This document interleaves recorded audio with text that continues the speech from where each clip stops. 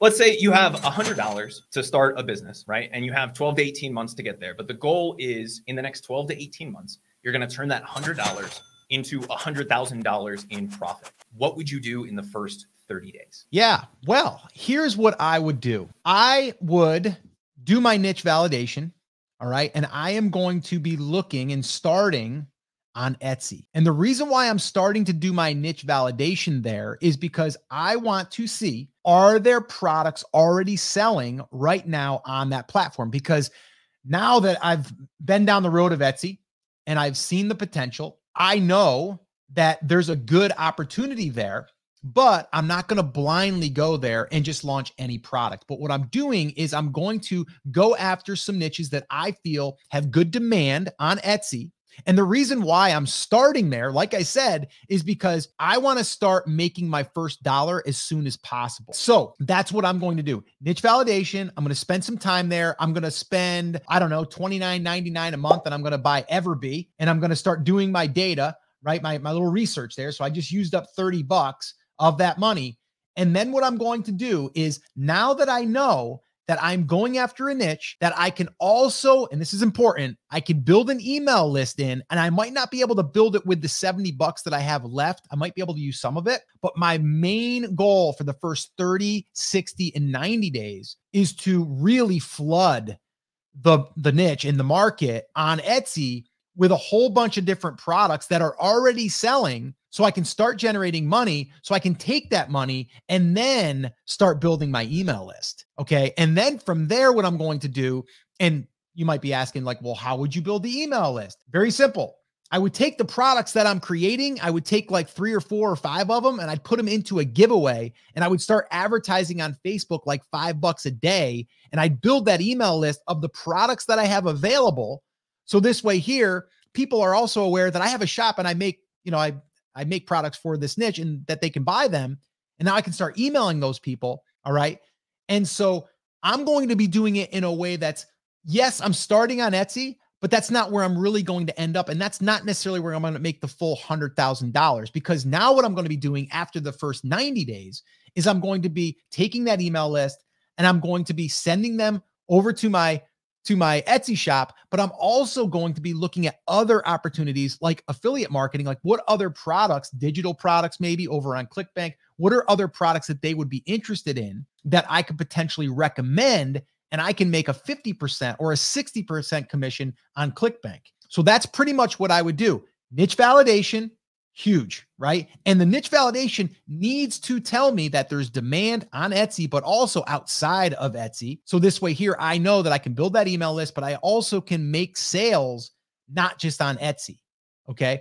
And so from there, that's what I'm going to do 30, 60, 90 days. And then the rest of the year, I'm really just going to be focusing on building up the Etsy inventory, building my email list and emailing my list, and finding other ways to monetize outside of just Etsy. There's my plan. So where does the rest of that $70 get spent? Very simple. In the first 30 days. Very simple. Etsy ads. Okay. I'm going to take that money. I'm going to drop it right into Etsy ads.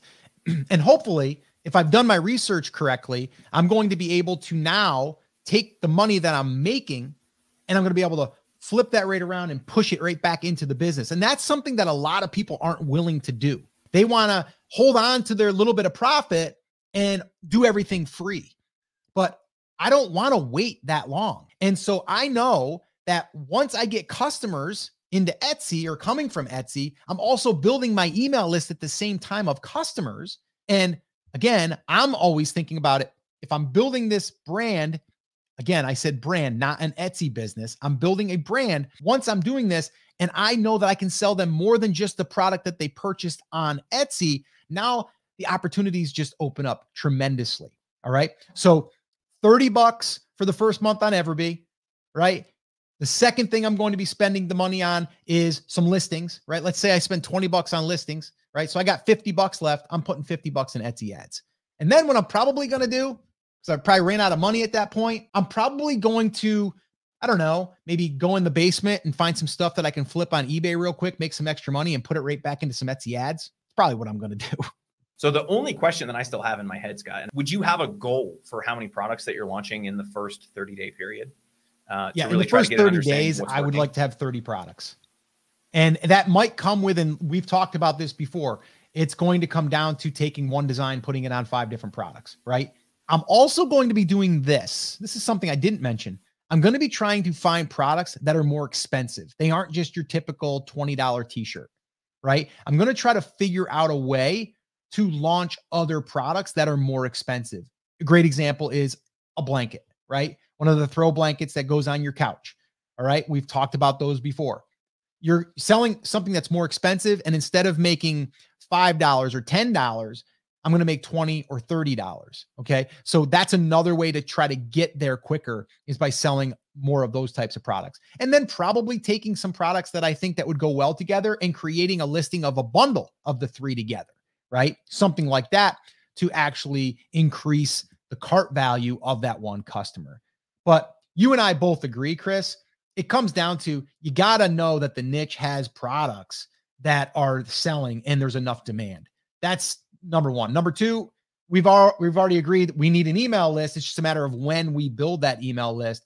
And the third thing is we need to make money through sales, right? Through selling stuff. And to me, I'm just looking at it like, we can get on Etsy and almost get a sale within the first week, technically, right? And start really driving everything. And as we're doing that, slowly we're building an email list, and then we can go ahead and ramp things up with an email list. So it's a little bit, but I think that's the strategy that I would go with.